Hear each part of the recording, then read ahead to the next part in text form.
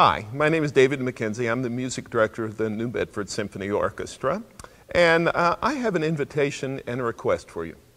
This Saturday, May the 11th, the New Bedford Symphony Orchestra will finish its season with a wonderful concert of all Beethoven's works.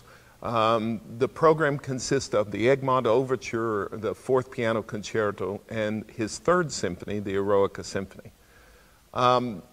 Beethoven is particularly close to my heart because he is a composer who literally changed everything we thought about what music is. No composer I know has equaled his breadth of thought, the drama, the passion, the intensity, and the majesty of his work. So I'm very excited about this program.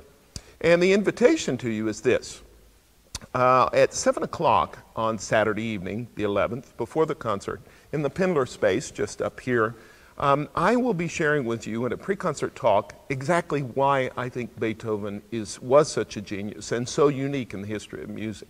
It'll be a half-hour talk, just sort of peel away the layers of mystery behind some of the things that makes Beethoven so wonderful.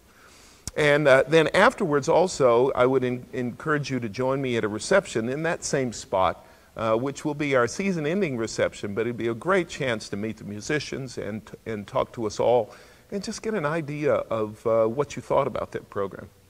I also have a request for you. And that request is, as you can see, I'm sitting in the Zeiterion.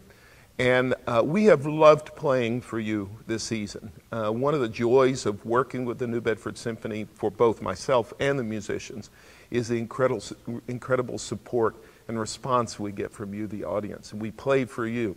And we would love to have every seat in this theater filled for this concert on May the 11th. So we ask you to invite your friends. Let them know about the concert. Let them know that this is going to be a program of all Beethoven that will be really, really exciting, and I can guarantee you, you won't be disappointed. We look forward to seeing you on Saturday, May the 11th.